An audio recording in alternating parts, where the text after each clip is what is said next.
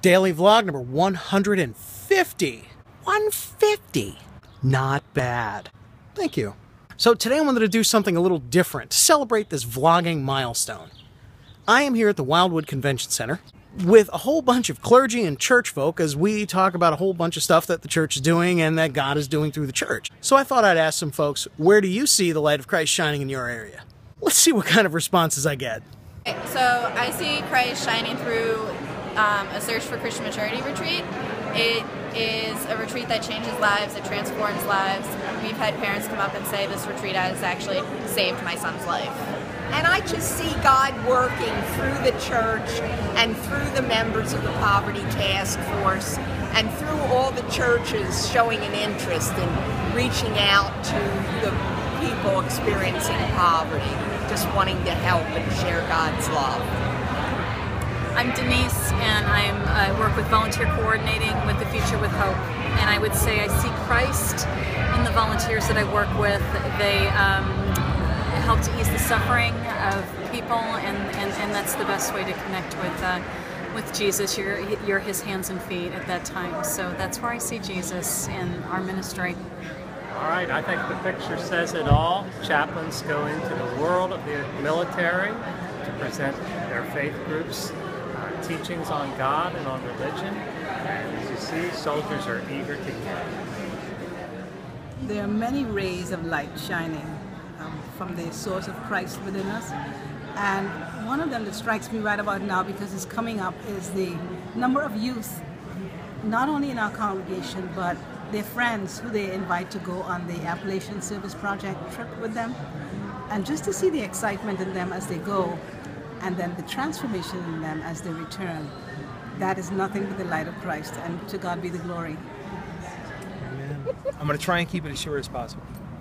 Last Tuesday, right before I left work, I checked my Facebook. I never checked my Facebook at work. Somebody I know put out an alert that said, we need someone to go check on a guy who's detoxing from heroin. And I went and I met with this guy. I stood to talk with him for like an hour. We ended up getting him into the hospital. Yesterday I talked to him on the phone. He ended up going to Arizona. He was happy, he was laughing, he was eating food, which is incredible for a heroin addict. I don't know, it feels good to know that God used me in that way.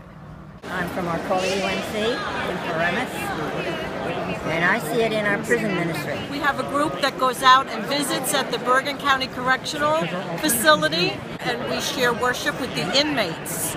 And what the light was that we saw shining very brightly was when two inmates got up and they gave their testimony about how Christ is acting in their lives while they are incarcerated. I see Christ in this ice cream because he is my king. Honestly, I truly see the light of Christ in today's young adults. It's a tough time to be a Christian and openly be a Christian. You catch a lot of flack. How could you believe in something you don't see? Isn't that stupid of you? Today's young adult Christians, they know that there's something there. There's something to grab onto, something to hold, something that's going to better them and help them better others. And I just appreciate and see the light of Christ in that dedication. And we're doing exciting ministry at Mount Zion. At the present time, we're doing a men's ministry where we have men's Bible study, which is a new concept for us because men are afraid to come and to be in a Bible study. So we've opened the doors and we're challenging the men to come and to be a part of that. They're just trying to catch up to where the women are. John, I see the light of Christ working when churches are able to come together and partner and do ministry together, like St. Andrew's and Haddonfield Church, joining together to bring a group to help build houses for families in the Dominican Republic. God busting a move, making a difference. It doesn't get any better than that. Thanks be to God.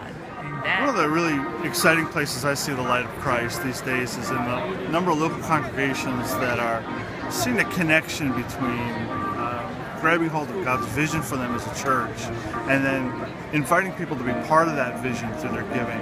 And those are the churches that are coming alive with really healthy stewardship, a healthy ministry, and real healthy participation on the part of the people. I have seen the light of Christ very clearly in the birth and life of my beautiful daughter, Dylan. I see the light of Christ in so many places. One, right here at Annual Conference, the way people are connecting with each other, the worship, the music, and then also the homes that we're repairing for those that were suffering from Superstorm Sandy, and just how people pitch together, come together, making all that happen. The light of Christ shines bright. Well, that went a lot better than I thought. I guess I should answer my own question. I see the light of Christ in all of these people gathered here. Well, most of them. That's what shows me that he's real, and that his light is shining. So hopefully it's shining through me, because I know it's shining through a lot of these other people here. So tell me, how have you seen the light of Christ shining in your area? Let me know in the comments below.